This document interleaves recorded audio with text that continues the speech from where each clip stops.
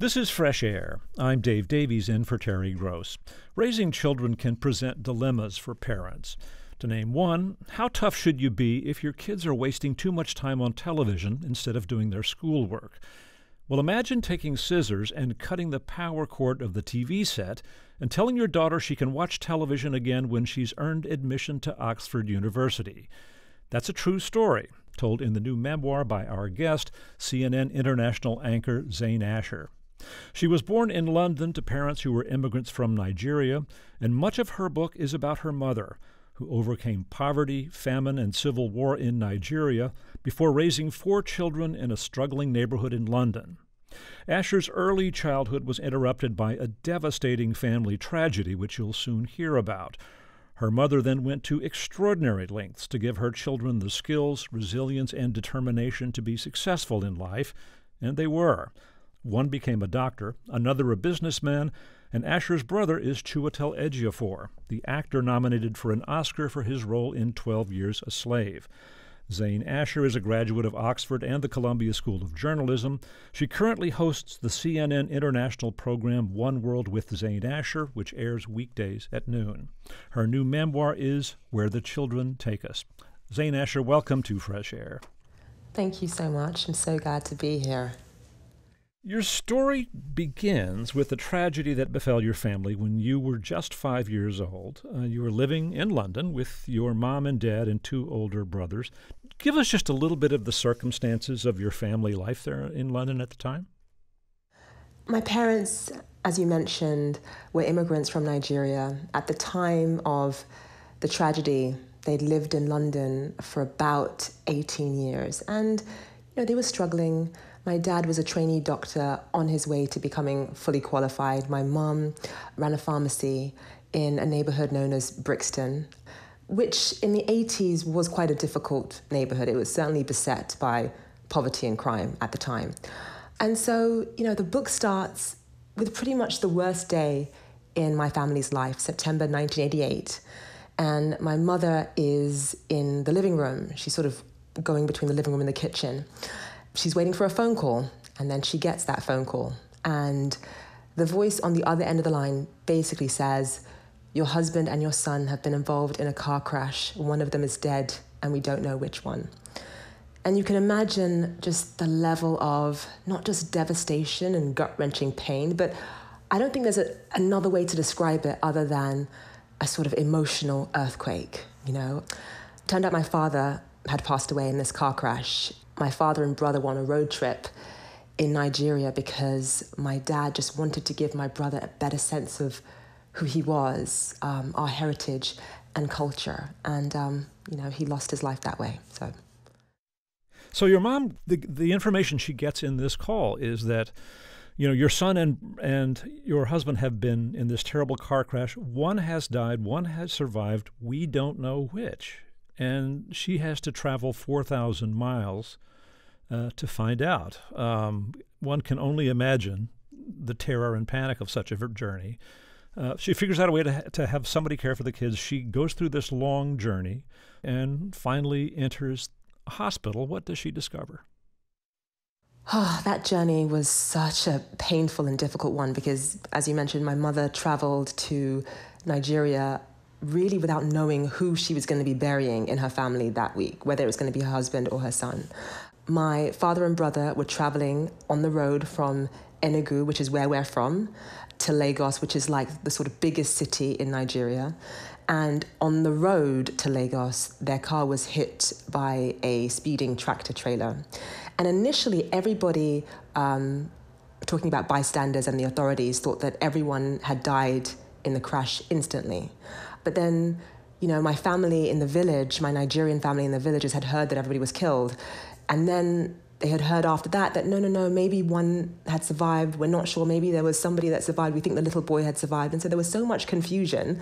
And because the authorities thought that everyone had passed away instantly, everybody from the scene of the crash was taken to a morgue. And it was only when my father and my brother were taken to the morgue that the driver sort of opened the back of the truck and began unloading the bodies that he realized that my brother was still breathing. And so my mother arrives in this hospital in Nigeria. And it was just such a difficult moment because on the one hand, yes, her son has been spared. Yes, her son is alive. But on the other hand, she's now having to plan a funeral for, the love of her life. And this remarkable detail of your brother being discovered when people were taking bodies out of the wagon at the morgue and discovered one of them breathing, that 11-year-old kid was Chiwetel Ejiofor, the actor who so many of our listeners, I'm sure, have seen in the films. So she goes through this funeral, which was a huge thing in Nigeria. It must have been emotionally numb.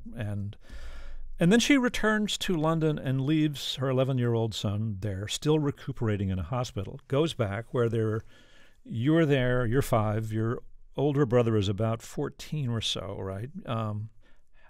What is your mom like when she returns initially?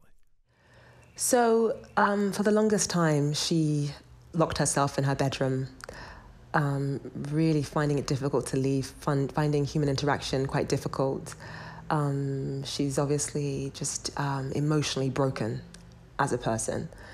So sometimes she would come out of her bedroom once a day, maybe twice a day. She would make sure we had something to eat. And then she would go back into her bedroom, lock the door, and just cry and cry and cry and cry for hours at a time. And even when she eventually went back to work, it was sort of the same thing. She would be serving customers. She ran a pharmacy. And she would emerge, into the sort of bathroom she had out back and just cry. And people would walk into this shop that was unmanned and there was sort of no pharmacist to help them because my mother would be, out the back crying. My dad was really everything to her. He was really the only sort of man she'd ever held hands with, the only man she'd ever kissed. They met when she was 14. And so they had planned their entire lives together. They really were the loves of each other's lives. So it was not just, yes, her partner and her husband and the father of her children, but it was really her everything. And so broken is how I would describe it, her emotionally at that point.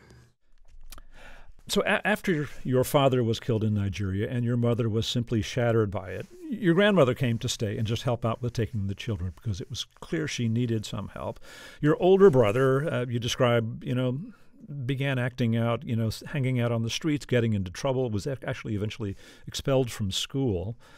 And there came a point where your mom somehow turned to face the world. Do you know what allowed her to do that?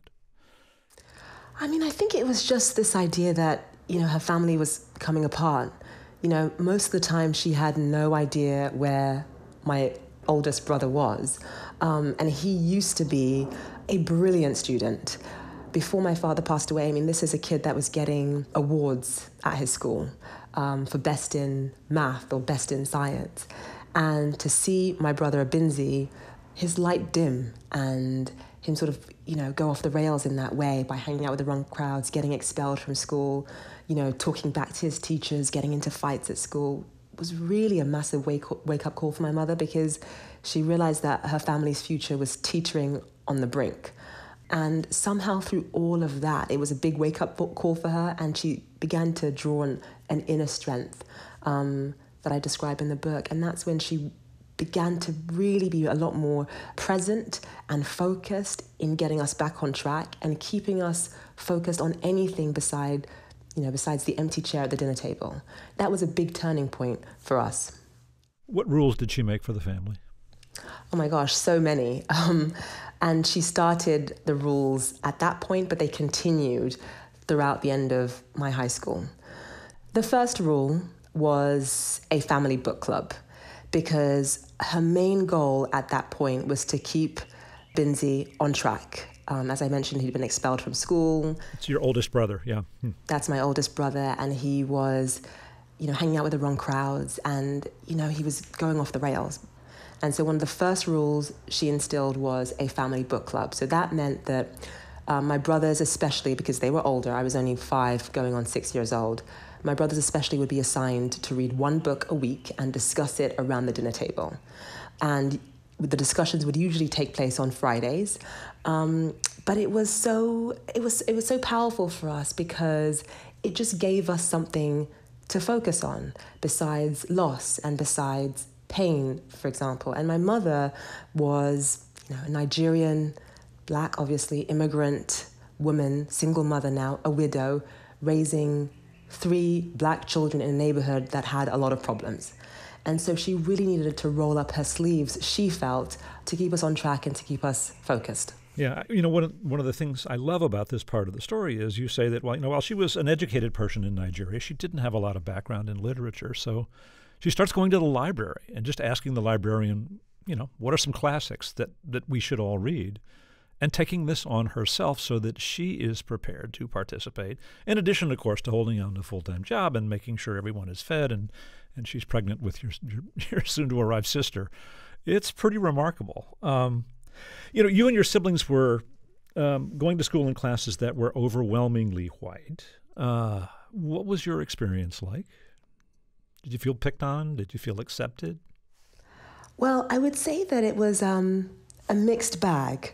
So in terms of some of the things that my mother did for me when it came to our education, she at one point asked my teachers for the school syllabus for the entire year, so she could figure out what I was going to be learning in school in, say, a month or 2, for example, and she would teach it to me at home beforehand, so that by the time I learned it in school, I already knew it.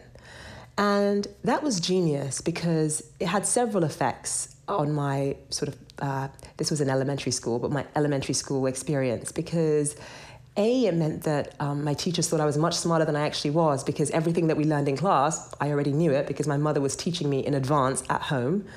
But it also meant that my teachers would use me as a role model of sorts for the other children. So in one way, being one of the only Black girls in my school, because I was shining academically, I did feel accepted. However, there were lots of other experiences that I had that were quite difficult when it came to race. You've got to remember, this is sort of the early 1990s in England, before people were, politically correct. When my parents first arrived in England, there was the whole this is in the 70s, the sort of keep England white movement. And we were far removed from that because we're in the 1990s, but that still meant that there were issues when it came to racism for my siblings and I. And so that meant it was difficult to find acceptance among peers. Chiwetel had, again, it was a mixed situation because at times he didn't feel accepted, but because he always, from the age of 13, really thrived as an actor and was the sort of shining star at school as an actor, it meant at times there was acceptance. So it oscillated quite a bit for us. Yeah. This story of your mom asking for the syllabus of your elementary school work and then teaching it to you ahead of time. I mean, you describe this as being a time when you weren't happy at school, you weren't doing particularly well in school, and it completely turned things around. So it really worked. And I'm just imagining your mom doing this. I mean, she's working all day, running the family pharmacy by herself, on her feet 10 hours a day. She got to, cook dinner, and then she's got to learn this stuff herself, the multiplication tables and the grammar or whatever you're learning, and then go over it with you. It's, hard to imagine the stamina that she summoned to do that. Yeah, she would come back, she would look at my school syllabus, figure out, yes, you're going to be learning the times tables, let's say next month or in 2 months. And times table by times table, she would sit and teach me beforehand. And I remember the times table experience was such a powerful one for me because it was the first thing that I remember her teaching me. And I remember going to school, and while everybody, was just learning their 2 times table or their 3 times table, I already knew my 12 off by heart. And it was just such a simple thing to do, to teach your child in advance of what they're learning in school. But it had the most profound impact on me because I learnt cause and effect in terms of studying. I understood at that point, this is at 7, 8 years old, I understood that, what you put in is what you get out. And seeing the teachers sort of treat me differently, seeing myself sort of given gold stars and various other scholastic awards, just had this amazing impact on my self-confidence, and it really fueled my desire and my drive to come home, roll up my sleeves, and study even more. In addition to all the other things your mom had to worry about, there was crime. This was a neighborhood where, there were crimes. Was she directly affected? Yes. So my mum, as I mentioned, ran a pharmacy, and it was in a difficult neighborhood. She was robbed at the pharmacy multiple times. And obviously I'm young at the time, so she's not going to come home and tell me that she was robbed at knife point when I'm sort of 7 or 8 years old. But what's remarkable is that, yes, she did share these stories years later with me. But what's remarkable is that even on those days, even after going to the pharmacy, being robbed at knife point, she would still come back with me and she would still study. You know, she would still study. And it's bringing tears to my eyes thinking about it, because the sorts of things that she had to contend with and do battle with, and the resilience that she displayed despite all of that is remarkable. It's astounding, actually. Now, your brother Chiwetel, who was the 11-year-old who survived the accident in Nigeria that killed your father, eventually comes back and just showed an incredible talent for acting and takes up studying Shakespeare, writes passages from Shakespeare all over his walls. And I gather your mom, while she truly believed in hard work and academic discipline, was more interested in things, I guess, like law and science than in the arts. But there comes a point at which suddenly she gets it and realizes what a special thing this is. You want to share that with us? There was one moment where one of Chiwetel's teachers persuaded her to watch him in an upcoming school play. I think it was for Measure for Measure. She watched, didn't really understand what was going on. She'd never really been to a Shakespeare play before in her life, but she sat there. And at the very end, Chiwetel came on, after the curtain call and, was bowing to the audience. And she saw the applause, the level of applause in the auditorium, in this all-white, auditorium in South London, to see people giving her son the standing ovation for nothing more than, in her mind, acting in a play. She realized there was something special going on there, and that she just sort of felt it was her duty to nurture that as much as she could, and she did, because of the pride and the joy. I mentioned in the book that Nigerians love the idea of representing our culture well in other sort of environments. That's sort of a big deal for Nigerians. And so seeing my brother sort of honored in this way and given that kind of acclaim was a big deal for her. And so she came back home and she bought herself her first copy of a Shakespeare play. And she read Measure for Measure.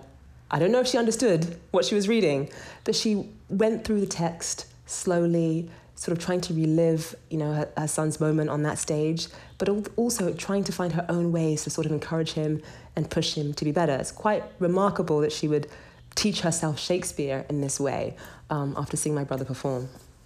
Let's talk a bit about your mom's background in Nigeria. She and your dad met as teenagers. She was 14, he was 16. They didn't live in the same town, but were totally smitten with each other. But they met in 1965, just a few years after the country became independent from Great Britain, as ethnic conflict was brewing, which would lead to a bloody civil war. You want to just briefly explain what happened in that conflict? The Biafra War in Nigeria was one of the most brutal civil wars in history. I mean, it only lasted, I say only, but it was 2.5 years, but it really was the stuff of nightmares. It was a dreadful time to come of age, and that is when my mother was a teenager.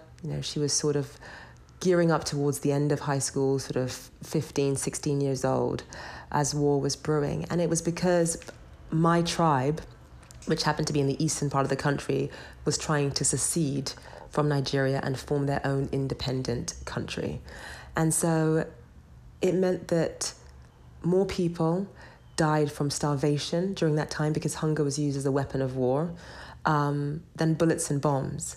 But the bombs were relentless nonetheless. So it was a really difficult time. My parents actually didn't see each other for a long time because they were just scrambling to find shelter in different towns, sometimes behind enemy lines, sometimes not. But they were separated for a long time after their romance actually began and was starting to blossom. And then they found each other towards the end of the war. And so it's a beautiful story, and it was just so hopeful, because despite sort of all the challenges with losing someone and not sort of being able to track down someone in the middle of a civil war, my dad tracked her down and found her towards the end of the war. And then they moved to Europe to start a life together. So yeah, their love story really survived all of that. We're going to take another break here. Let me reintroduce you. We are speaking with Zain Asher. She's an anchor for CNN International. She hosts the program One World with Zain Asher, which airs weekdays at noon. Her new memoir is Where the Children Take Us. We'll continue our conversation after this short break. I'm Dave Davies, and this is Fresh Air. This is Fresh Air. I'm Dave Davies in for Terry Gross. We're speaking with CNN International anchor Zain Asher about her new memoir, which tells the story of her mother, an immigrant from Nigeria who survived poverty, famine, and civil war before coming to England. She lost her husband in a traffic accident when Zain was 5 and managed to raise 4 children herself in a crime-ridden London neighborhood. She was tough at times, but all 4 children got good educations and did well. Asher's brother is the actor Chiwetel Ejiofor. She hosts the program One World with Zain Asher, which airs weekdays at noon. Her new memoir is Where the Children Take Us. When you were 9 years old, living in London with your mom and your 3 siblings, this is remarkable. Your mom comes to you and says she's going to send you home for training. What did she mean?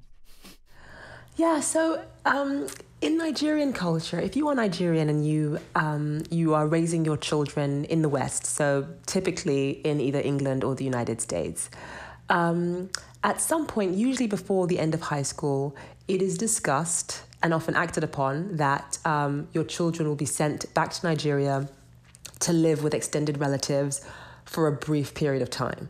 Now, that brief period of time would be without you, without the parents. It would be usually with extended relatives.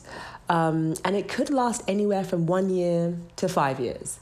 But the idea behind it is that Nigerian parents want their kids to spend some time in Nigeria, back home, even if they're born and raised in England or the US, because the Nigerian sort of values include discipline, hard work, resilience, respect for elders, and they really want to find a way to inculcate that, especially during a time in a child's life when they are still, quote unquote, malleable. So not really towards the end of high school because, their ways are set by then, but usually by the age of 9, 10, 11, 12. So you go there, and you mentioned that you didn't do a lot of cooking in London because your mom wanted you to focus on school. So now you got to help with kitchen duty. Describe the kitchen and maybe one of your first meals that you helped with. Yeah. Okay. Yes. So I arrived, and my grandparents obviously didn't have much money, and so we were in a neighborhood called Abakpa Nike, which is one of the poorest parts of Enugu. To the point where when I meet a Nigerian today and I say that, I lived in Abakpa Nike for 2 years, they are so shocked, and they're like, "Oh my God, you're from there?" Because that part of the city was really poor. And so, a lot of times in Nigerian culture, especially with, one of our cousins who was from the village, some people did catch their own food. And so when I was there, I sort of witnessed and participated in seeing this Chinyere, who is one of my distant cousins who was living with my grandparents, catch her own food, and it was a pigeon. And so coming from London, having to do that was really difficult. And I was getting a taste of what my mother had experienced during her childhood and what my grandmother had experienced during her childhood as well. And again, this is all about, you cannot go through that and not be a different person. If you come from London or you're living in New York and you experience 2 years in that kind of environment, you are a changed person as a result, and you take nothing for granted afterwards. So it did have the desired effect, but it was rough. Your mom had this idea that you should go to Oxford University, and you were a good student, but this was a huge mountain to climb academically. You had to have tip-top grades, and you had to have recommendations from teachers even to apply. And then the entrance exam process was really brutal. And initially, the high school counselor said, no, she's not ready for this. One thing she had to do was get you interested in the idea. How did she do that? Yeah, so when you are an immigrant from another country and you get a chance to move to England, education becomes almost like a fixation, because you've been given this lottery ticket to change your family's future, and the last thing you want to do is waste that opportunity. And so for my mother, she really believed that Oxford, Cambridge, Harvard, Yale, Princeton, places like that were the ticket to a better life. So help her God. I mean, that's really what she believed. And so when I was 13, she just wanted to expose me to Oxford University, right? So she would put me in the car, and her and I would drive together. It was about an hour and a half drive or so from where we lived. And we would just spend the day, maybe just a few hours, just walking around Oxford. Oxford doesn't really have a central campus, so the university is folded into the town. And so we would just wander around, and we would go every so often. But that, again, changed my subconscious belief, because there I was, this 13-year-old girl. I barely even knew what Oxford was or why it was relevant or what its reputation was at all. But just by being there and sort of seeing the people there and sort of breathing the air in, if you will, it sort of began to allow me to dream about the possibility that maybe eventually I could attend this university too. It began to feel normal, almost like I belonged. And then, every single time that I sort of rebelled in my teenage years, which of course I did, when I turned 14, 15, rather than punishing me or grounding me, she would take me back to see Oxford, to show me something better to aspire to. So that was the first thing that she did. Well, in order to do this, in order to even get your teachers to give you the recommendations that you would need to apply, you needed to really get your grades into kind of the elite status. And, you didn't want to put as much time. I mean, you're a teenager. You want to watch TV. You want to talk to your friends on the phone. What did she do to make sure that you put the time in? This is pretty draconian. Pretty draconian, yeah. So she, one day, she was pacing her bedroom and she was just thinking to herself, what can I do? And she'd heard from my teachers that, your child is smart, she does well, but listen, Oxford requires a whole different level in terms of grades, and your child really just isn't there yet. But here are some other universities you can apply to instead. And coming from Nigeria, she hadn't really heard of the others, even though they were very good. So she had her heart sort of set on Oxford for me. And so she paced her bedroom and she thought to herself, what can I do? What can I do to guarantee that my child is going to go to Oxford University? What can I do? And then she came into my bedroom and she said, oh my God, I've got it. I know exactly what to do to guarantee that you are going to go to Oxford University. And I said, what, Mum? And she decided to ban me from watching any television whatsoever until I had an actual Oxford acceptance letter in hand. So this would have been roughly around 2 years, just under 2 years or so. And, it sounds so extreme when I tell this story, but I would say that I am so grateful that she did that, because honestly, it worked. Let me reintroduce you. We're going to take another break here. We are speaking with Zain Asher. She's an anchor for CNN International. Her new memoir is Where the Children Take Us. We'll talk some more after a short break. This is Fresh Air. This is Fresh Air. We're speaking with CNN International anchor Zain Asher about her new memoir, Where the Children Take Us. It's about her mother, an immigrant from Nigeria, who raised 4 children in a struggling neighborhood in London after her husband had died in a car accident. When we left off, Asher was recalling her mother's determination that Zain get into Oxford University and her imposing a rule when Zain was 16 that she couldn't watch any television until she got an acceptance letter, which would mean nearly 2 years without TV. Telling you not to watch television is requiring a lot of willpower on your part. And so at a point, she comes in, literally cuts the power cord to the television in half. It is over. And then there's the matter of you spending time on the phone with your friends. What did she do about that? Yeah, so, if you stop your child from watching television, they're going to replace one distraction for another. And for me, luckily, during that point in time, there was no Netflix or YouTube or, apps or Instagram. I just started spending more and more time on the phone. And so one day she gets what is called, you don't have them in America, but they're sort of widely used in England in like doctor's offices, at least, when I was growing up. They're residential payphones. And what they look like is a normal tiny little phone, but it has a slot for coins on one side. And so she brought home a payphone. And if I wanted to talk to my friends or anyone, I would have to pay 20 pence a minute. And that meant that I didn't talk on the phone very much. I mean, if I did, it had to be an emergency. And I didn't really have television. And so I had nothing else to do but study. That is how I got into Oxford. Well, it's remarkable. And you describe how actually, as you adapted to it, a group of friends came to appreciate you would come and study together. You had this kind of almost cult of studying in your house.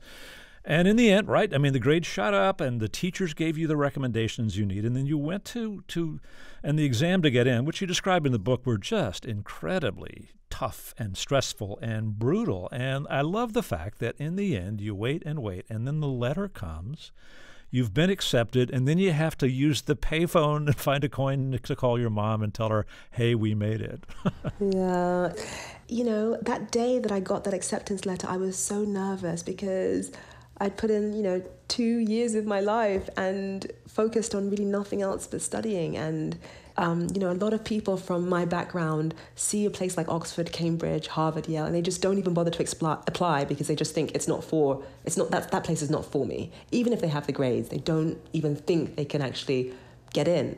But because of, some of the things my mother did, I actually really believed that I could achieve that dream. And so when the letter finally came, I had to call my mom and tell her, and she was at work at the pharmacy, and, she cried, she was so happy because it was just really proof that anything was possible. And you think about all that she'd sacrificed for us to be in England in the first place. I mean, even before she lost my dad, but, going through the civil war in Nigeria, at that time, people had to eat snakes to survive. They had to eat crickets and termites to survive at that time. And so going through all of that and deciding to sort of draw a line under that kind of past, starting afresh in England because you believe that, this will give you a fresh start and this will allow your children to thrive, especially in terms of what they have access to with their education.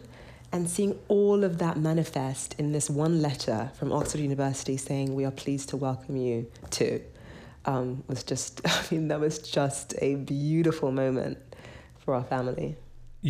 So you got in, you finished with degrees in French and Spanish. You went to the United States, attended the Columbia School of Journalism, and, you found your way into journalism, small jobs at first. But it's interesting that as you describe how you got your first reporting job and how you got an anchor job, in every case, you kind of followed that pattern you had learned from your mother of preparing ahead of time for what you might encounter. Practicing kind of auditions and, in fact, practicing reporting before you ever had a chance to do it. That's something that stayed with you, hasn't it? Absolutely. I mean, that is the two things that I would say that my mother taught me about success. Number one is, what I sort of refer to in the book as the 8-hour rule. And, my mother sort of growing up... What's the 8-hour rule? I'll explain. So my mother growing up would make us divide our day into 3 equal parts. So obviously 24 hours in a day, 3 equal parts. So 8 hours, for sleeping, 8 hours to be spent at school generally, or sort of at work if you're an adult. And the last 8 hours would be spent working towards our dreams. And that was her idea, just to sort of, again, give us focus, give us discipline. And, her whole philosophy was that, listen, everybody, generally speaking, spends 7 or 8 hours sleeping, generally. Obviously, there are exceptions. And everybody, generally, if they're lucky enough to have just one job, will spend roughly 8, maybe 9 hours working a day. So the only thing that differentiates you from the next person is how you spend the last 8 hours of your day. And so when it came to, becoming an adult and sort of exploring the working world in the United States, that was something I really remembered, like understanding the importance of accounting for my time. I have to say that, when I was young and single, before I had children, I could really focus on the last 8 hours of my day and using it to prepare in advance. But obviously having kids changes that, because the last 8 hours of your day are not yours anymore. Right. You know where that's going. Yeah. Yes. A lot of people would say, yeah, you do need fun too, don't you? Do you have fun? Yes, now I do have fun. But I would say that, no, my childhood didn't have, if I'm honest, that much quote-unquote fun in the traditional sense. But, what my childhood did for me is it wasn't the easiest childhood, but it prepared me for real life, and that I'm grateful for. I think that, I could have had a very different childhood or a very different life now had my mother not been as strict, had my mother been a bit more relaxed. And I would take the childhood that I got every single time. The name of the book is Where the Children Take Us. And I was reading it and I was thinking, this is really where my mother took me, or where our mothers take us. But it does come from a moment in the book. Do you want to share that with us? Yes. So my mother obviously had a difficult time fitting in England and feeling like she was actually welcome and belonged, especially as a foreign immigrant coming in the 1970s. And so she felt quite lonely. I mean, especially also after my father passed away, that loneliness grew louder. And so, it would have been about 9 years ago. My brother was actually awarded an OBE by the Queen. And that's an award that the Queen gives every year to honor those who have made a difference in a particular chosen field. And, we went to Buckingham Palace, and my mum was there when sort of Prince Charles, she watched from the front row as Prince Charles pinned this golden sort of medal on my brother's lapel. And, they stood and they spoke for several moments. And it was just like a really proud moment, because my mother, after not fitting in British society for so long, to be able to go to Buckingham Palace and watch as your son is awarded this medal by the royal family is quite an astounding moment. And she decided that she was going to wear something that was very Nigerian, to show the world that, I'm a proud, strong Nigerian woman. She wore a Nigerian outfit to the ceremony. And afterwards, her and my brother were sort of linking arms, and she was, wiping away the tears that were streaming down her face. And she turned back to the palace, looking at the Queen's residence, and then turned to us and said, "You never know where your children will take you." And that is where the title of the book comes from. Well, Zain Asher, thank you so much for speaking with us. Thank you so much.